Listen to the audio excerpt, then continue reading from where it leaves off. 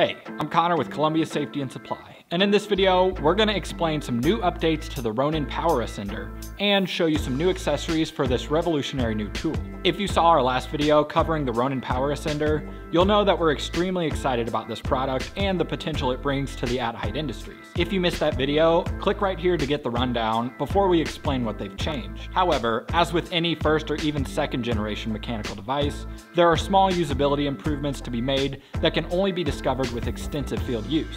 And that's exactly what Ronin found with this powered ascender. Following, we'll explain a few common bits of feedback we hear from users and what Ronin has done to this device to address them. For starters, we have the tensioning dial. In a nutshell, this adjusts the amount of grip that the device is applying to the rope, which means this has to be adjusted depending on the size of rope you're using. Now, we've all heard the term righty-tighty, lefty-loosey. Only in previous generations of this tool, that was flipped, creating a confusing system for easily loading the rope. Now that phrase applies. For larger diameter rope, turn it left to loosen it, and for smaller diameter rope, turn it right to tighten it, which leads us to actually loading the rope.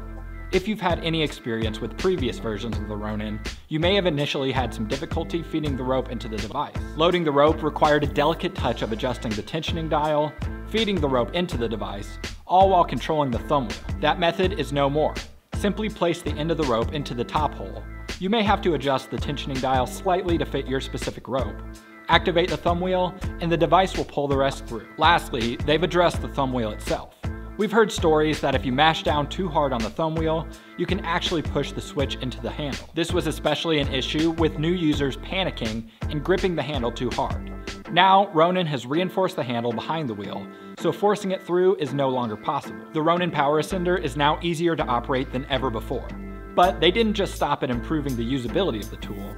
They also have an exciting lineup of accessories to improve functionality. Let's get into a few of those right now. They now offer a replaceable handle that features a dead man's switch. This requires you to pull that trigger on the inside of the handle before the thumb wheel becomes operational. Although the thumb wheel now has a guard to protect it from accidental activation, this dead man switch acts as an extra safeguard against unwanted operation. Next, Ronin offers a remote for this tool. This remote works within 300 feet line of sight, has a 10-hour battery life, and is programmed to each specific device through Bluetooth. So one remote will not work for multiple devices. A common use for the remote would be to get multiple climbers up a structure using one Ronin device.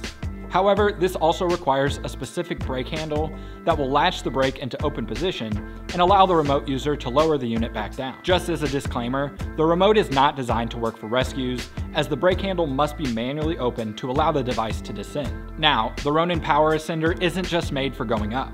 With the new tripod mount, you can attach your Ronin directly to a rescue tripod and use it to retrieve an injured worker. This could be a game changer for those confined space situations or high-angle rescues where the next best thing would be a manually operated winch. Speaking of winches, they've also developed a hitch mount that allows you to attach the Ronin to the trailer hitch of a truck for lifting and hauling applications. This hitch mount, with its wide selection of ANSI-rated attachment points, allows a variety of configurations.